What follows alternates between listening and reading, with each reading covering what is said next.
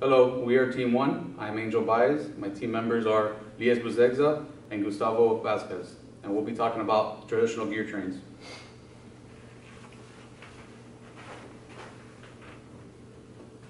So gears are used everywhere in the world today. I mean, anywhere you look, you can find them in automobiles, in appliances, anything you can think of. They played a very vital role in industrialization in the world today. They can be very simple and they can be very complex depending on what your need is. And gear trains are constantly being redesigned. It's a never-ending job.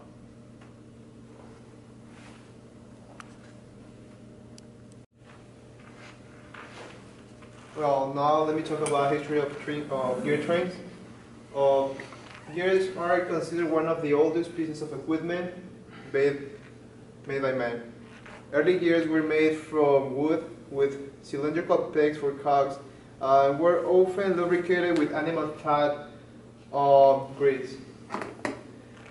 Also, some early examples are traced from back to China, such as the south pointing carrier that was made approximately in the 27th century BC. In the 1st century BC, Aristotle stated that gears were commonly used in different applications. Also, he wrote that the direction of rotation is reversed when one gear heel drives another gear.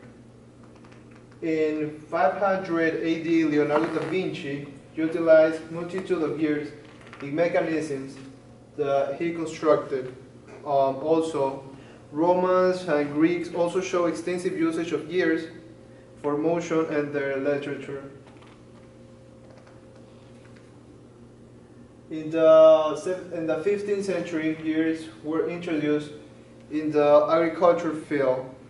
Wood was primarily used as a material to make toothed wheel in order to transmit power from a human power treadmill to a mining pump.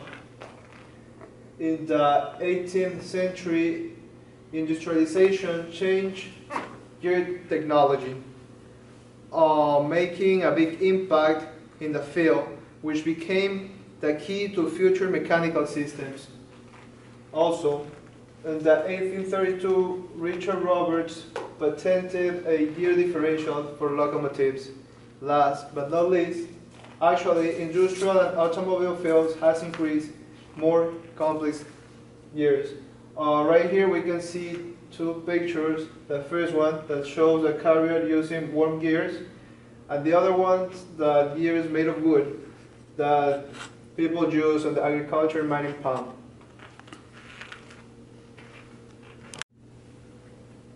Now let me talk about gear types utilized in gear trains. The main two types are the spur and helical gears. They both have a cylindrical shape. The main difference is the form or the shape of their teeth. Helical gears have angled teeth, while the spur gear has straight teeth parallel to the axis of the gear.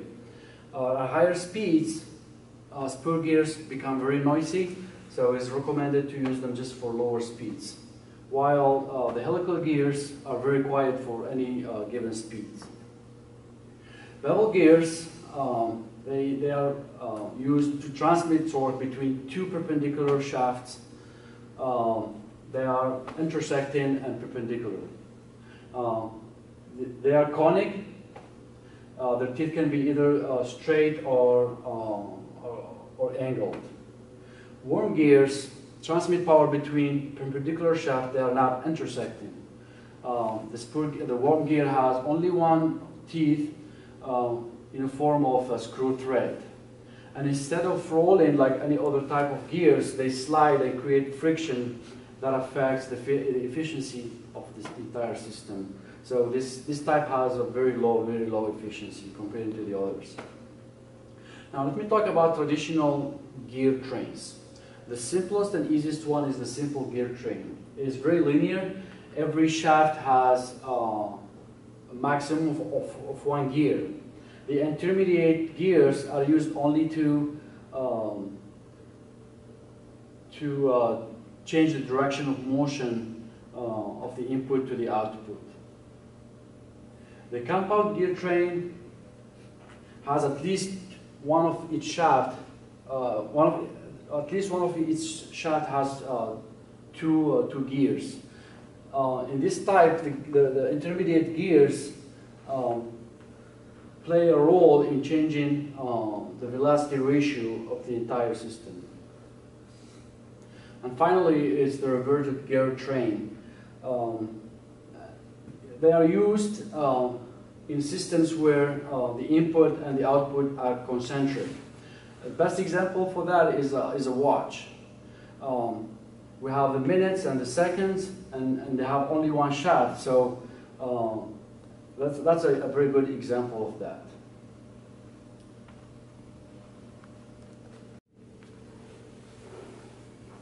So the velocity ratio is a relation between the input and the output velocities, and it can be calculated by multiplying the number of teeth of the driven gears and dividing that by the multiplication of the number of the driving gears. Or you can do the velocity of the input divided by the velocity of the output. And another common thing that's used is the train velocity, and it's basically just a reciprocal of the velocity ratio. Gear trains are used in just about in a lot of things. Some examples are like automobiles, gearboxes, differentials on the right here, gear differentials. Planetary gear trains are used in automatic transmissions, and chain drives are used like on bicycles and motorcycles, ATVs. And here you can see some examples. This is an internal view of an automobile gearbox with the shift fork, the fork, and multiple stacks of gears for different speeds. And that's a view of the automobile differential that basically transmits power into the back tires. Thank you for watching.